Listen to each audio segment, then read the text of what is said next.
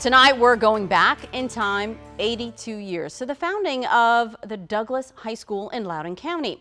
It was built during segregation as the county's first and only high school for Black students. All these years later, this landmark is getting a crucial facelift. Our Evan Kosloff has that story.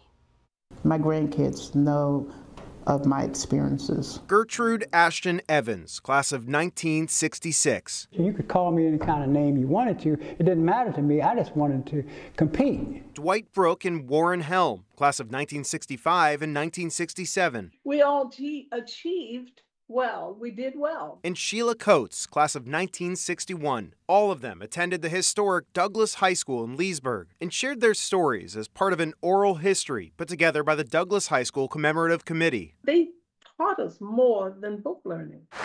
And at a ceremony on Sunday afternoon, it was stories like these being highlighted as alumni gathered for the rededication of this historic school, opening back up after multiple years of renovations. Douglas was founded in 1941 during segregation and was the first and only Black high school in Loudoun County. Still friends today. Arnold Ambers first enrolled at Douglas in 1955. High school was not only a place of learning, but it was home. And we respected it like home.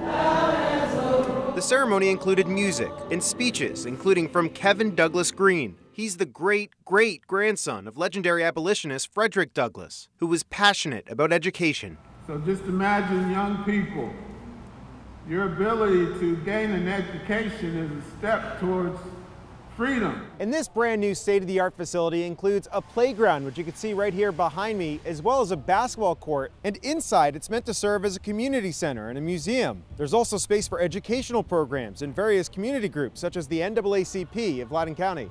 Douglas High School, the building is important, but what Douglas High School really is the people who attended here. It's the people who knew that they had to do better. A school that meant so much to past graduates, now poised to give back to the next generation of young people in Loudoun County. In Leesburg, I'm Evan Kosloff, WUSA 9.